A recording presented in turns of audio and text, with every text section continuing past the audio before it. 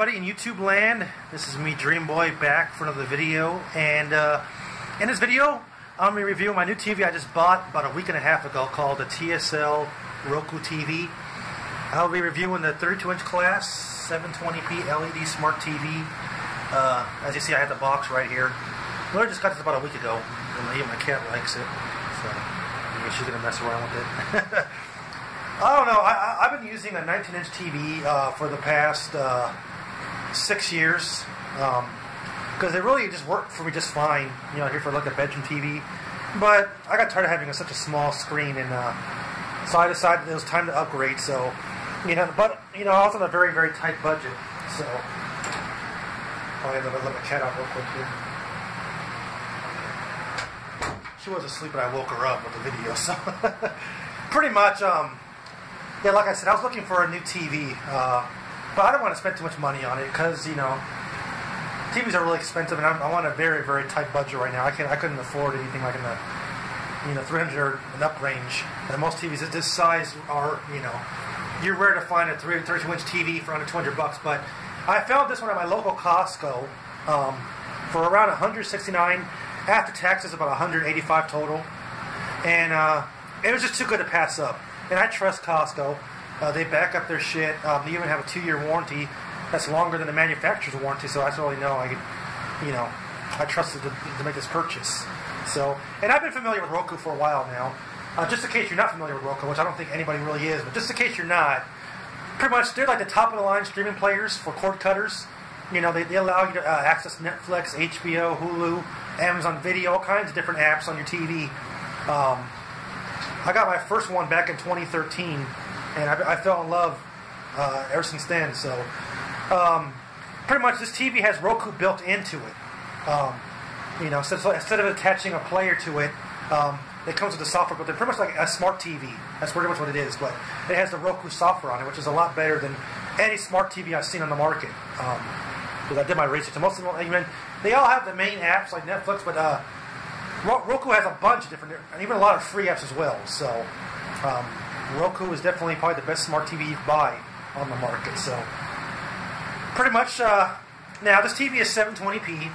So, if you're a strong videophile, you probably would not love this TV, but I'm not, you know. As long as I can watch my shows in decent enough quality, that's all I care about, you know. And this TV is perfect for that. So, I have it set up right here. Of course, this is my Blu-ray screen. Because I like the Amazon Video app. I don't know if you can see it very well. Here, let me get down here. There, that's better. I was watching Sons of Anarchy, one of my favorite shows. So they got jacks right there. But, anywho, yeah, I like the Amazon Video app on my Blu-ray player. That's my Panasonic Blu-ray player right there. I like it a lot better than my, you know, the one on the Roku. The one on the Roku is not bad, but this one's just a lot more organized. But I'm going to take you guys to the home screen here. So this is what the Roku TV main menu looks like.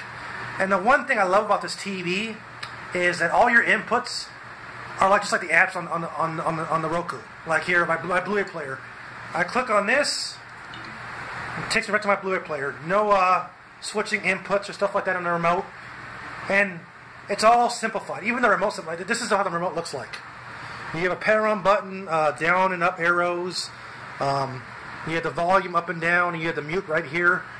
This right here changes your picture quality. You press the star button, and you have all kinds of different options to change your settings and stuff like that. You know, so it's really probably the most simplest remote I've ever used for a TV. You know, most TVs come like a shit ton of buttons on them, and this one has like no number pad at all. It's all just like this.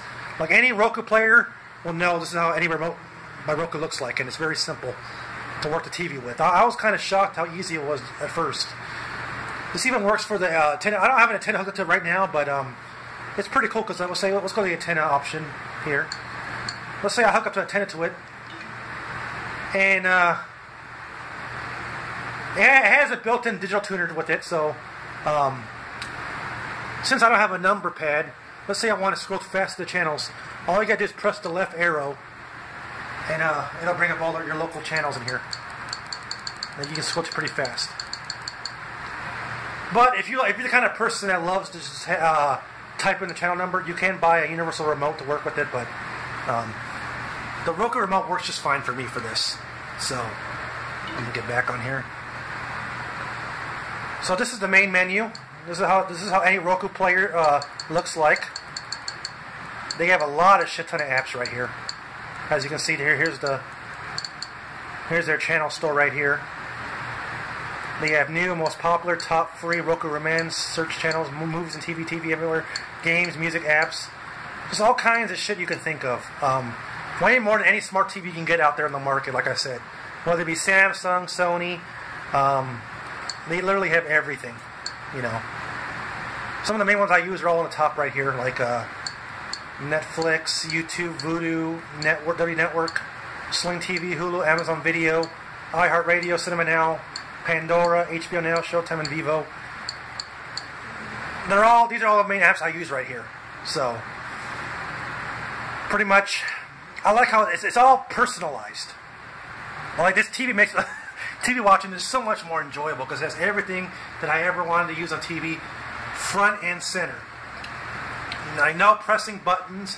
And the cool thing is that since the Roku TV is actually built in, this TV comes with 3 HDMI ports. So, you know, since the Roku TV is built into the fucking thing, you know, you have 3 HDMI ports that are free to yourself to hook up with your PS4, Blu-ray player, or if you want to try like a different media player, like an Apple TV or something like that, you could do that. You know, so it's pretty cool. You want to hook up a sound bar to it, stuff like that. So it's for a budget TV, there's a lot to it. And some of the comments I read about this TV is like it's only good for like you know, Roku streaming. It's not good as a regular TV. And I disagree. You can do anything with a regular TV that you can do with this TV. You can hook up a Blu-ray player, like I said. You can hook up an antenna to it. It all works just like a regular TV. And even if you don't have internet, you can still use your local apps, like, you know, your Blu-ray player, your antenna. If you have a cable box, one thing I forgot to mention, you can't hook up a cable box to it. The Roku remote will not control your cable box. You have to use your cable remote or your satellite dish or remote, whenever you hook up to it. So it works just like a regular TV. But like I said, if you're a strong videophile, audiophile, this TV will probably not be for you. But for a basic bedroom TV, for what I want to use it for, or even a main living room TV, if you're not like, you know, like expect so much, and you're fine with the 720p and stuff like that, you don't need no top of the line shit. This TV is just really awesome. It really is. I love it. You know, I'm just gonna go back to my Blu-ray player here, and it loads up pretty fast as well, like I said. So, yeah, this is the TCL Roku TV 32-inch. I don't know if I mentioned it before.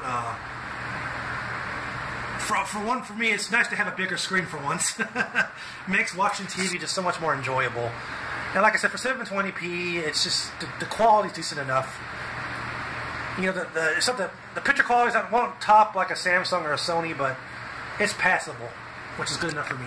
You know, I just want a TV that works, that plays my shit. You know, so like I said, if you want to have a basic, decent TV to watch, and you don't want to spend too much money on a TV, you can find this TV at Costco. You can find it on Amazon for about the same price, and they both have free shipping. And yeah, for under $200 TV, you can't find it better than this. Like I said, it comes with 3 HDMI ports. It comes with a USB port, which I forgot to mention, but I mainly use my Blu-ray player's USB port for that.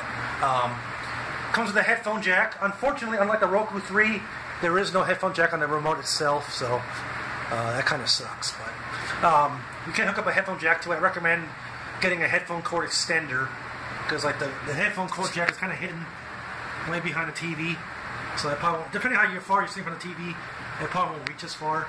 But other than that, and it's all the basic things you need out of a TV and more. So I love it. So yeah, this is gonna be my TV, hopefully for a long while. I'm sure it's gonna last, because Roku, unlike other smart TVs, they actually update their shit, their software over time. So you ain't gotta worry about the shit getting outdated, you know.